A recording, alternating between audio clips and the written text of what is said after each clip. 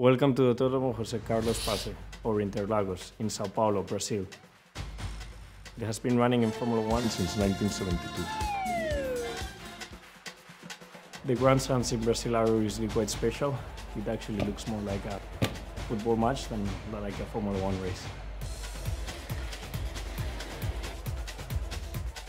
So we go past the start-finish straight. It's just a short run into turn 1, which is the famous S of Ayrton Senna, named for the big legend, obviously.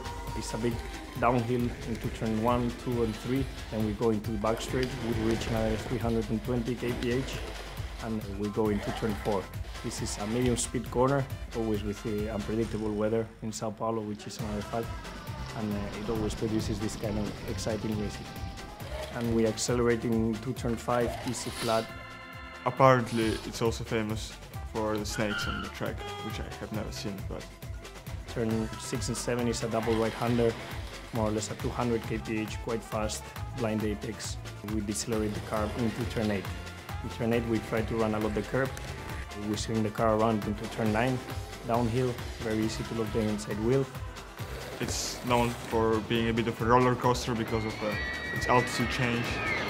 In turn 10, we downshift until second gear, probably the slowest corner on the track. We exit and we just managed to do flat turn 11 into turn 13, the last corner of the track. Then we have all the uphill into the main straight. We are actually all the time cornering left to finish the lap.